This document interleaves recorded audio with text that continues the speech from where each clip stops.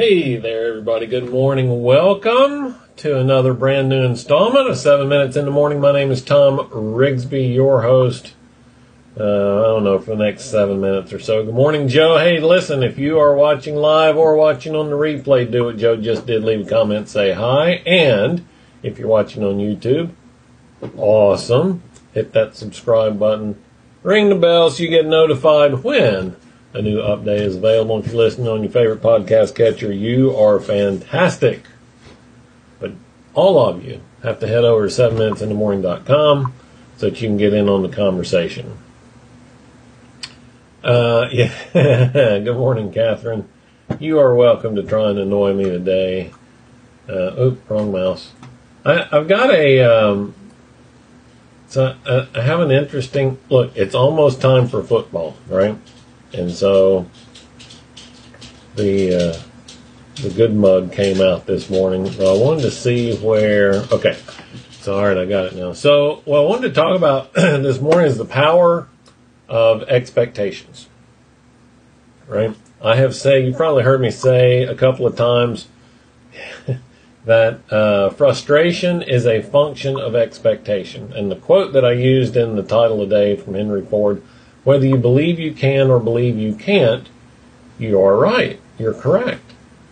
Right? The power, and look, here's the example I love to use, right? If you go into the bank and you believe that trip into the bank, or the post office, even better, you believe that that trip into the post office should take 5 minutes and it takes 15 minutes, you come out, you're upset. If you go in believing it'll take 30 minutes and it takes 15 minutes, then you're happy. The only difference is what your expectation was of that encounter. So now I was thinking about this morning. My team's ranked number 1, and the other team in Alabama is ranked number 9 in the preseason poll. So how powerful of an expectation does it set? I mean, all of these teams, all they hear through training camp is you got to work to be the best. You got to work hard to be number 1. You got to work hard to beat the team that's ahead of you. What do you tell the team that's number 1? I mean, you got to work hard to stay on top. Okay, I can get that. Everybody's going to be gunning for you. You got to be prepared. Okay, I get that. But how powerful of an expectation is it if you believe that you're the best and the poll says you're the best? Do you believe that they're going to walk out on that field believing they can win every game? Probably. Now, here's the flip side. Let's see who's at the bottom. Oh, man, another SEC team. If you're LSU and you're ranked number 25, do you really have a hope of getting to the top? I mean, do you start the season thinking, okay, if we go out there and win every game, we can make it? It's a long way to go, and a lot of expectation to overcome, right? You just go out and just look at how many good teams are ahead of you. How do you do that? All right, so here's where the real power of expectation comes in. Each one of these teams now, before the season begins, has an opportunity to define what success means for them. For the teams near the top, clearly their expectation is, their definition of success is to win the whole thing. The teams at the bottom, I mean, what's their expectation? What's their definition of success? A winning season, to win more games than you lose? Maybe to beat somebody that's ranked higher than you? Maybe somebody that's in the top 5? You know, if, say, you're LSU, you're starting out here at the bottom, but you beat the number 1 ranked team. Was that a successful season? If you prepared yourself for next time, for next year, is that a successful season? All right, so now let's apply that. Catherine's giving me a hard time for my choice of team names. She also says that you have to work hard to be the best you can be so that you can be better than you were yesterday. Only you can win and only you can lose. Yeah, or the Cleveland Indians. Yeah, Joe's got a good point. I like Catherine's point there. Only you can win and only you can lose. Opportunity is a set of circumstances, right? There's however many there are, 12, 11, 12, I don't know. However many games they're going to play before they get in the playoffs this year. There are 11 opportunities for another team to beat that number one team. 11 chances. The table is set for that team to come in and upset the higher ranked team. So it's an opportunity. The set of circumstances exists. But as to Catherine's point, only they can win or lose the game. So how does this apply to you? What are you going to take away from this morning? What are you looking at?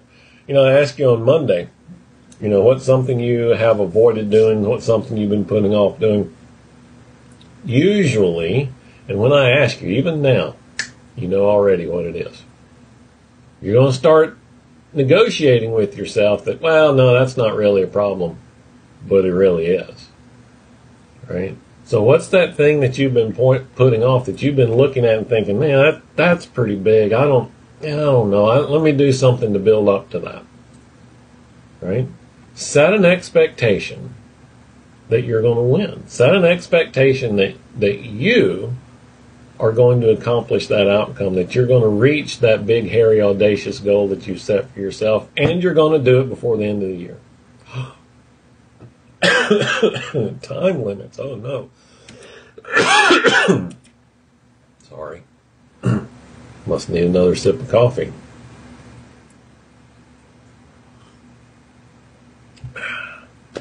Set that expectation.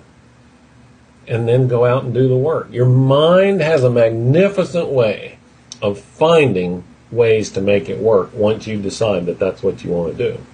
But you can't call on that part of your brain, on that part of your mind, until you set the expectation. Speak it out loud. Say it out loud. Tell somebody. There are a lot of people that believe you shouldn't tell other people your goals like that because they'll think you're crazy. I think you should do it because then you're committed. It's just kind of like jumping in the deep end of the pool. Sink or swim. So, share with me in the comments what you're going to accomplish before the end of the year. What's that big, hairy, audacious goal, that thing you've been putting off, avoiding, or otherwise procrastinating on, that you're going to get knocked out and done by the end of the year. If you will do that, I will make the commitment to you that not only I, but the whole community here at 7 Minutes in the Morning will support you in your endeavor. Because you've got the guts to put it out there in front of everybody and let people know what you're going to do. If you aren't playing in the box, then they probably already think you're crazy. They know I'm crazy. That's the whole point. All right, it's Wednesday. That means Coffee Shop Show. We should be up and going here in about 2 hours, right at 9 o'clock. You can tune in back here. Make sure that's working. Yeah, you can tune in back here. 4 books by the end of the year. There you go, Catherine. You write them or publish them? They're all your books? We'll publish 4 books by the end of the year. Catherine has thrown down the gauntlet and accepted the challenge. Who else is going to commit to something here in the community? All right, Coffee Shop Show, 9 o'clock. Be back here. You can find it here, 7minutesinthemorning.com, thecoffeeshopshow.com, I think is working now. Or you can always come by. Just join us live.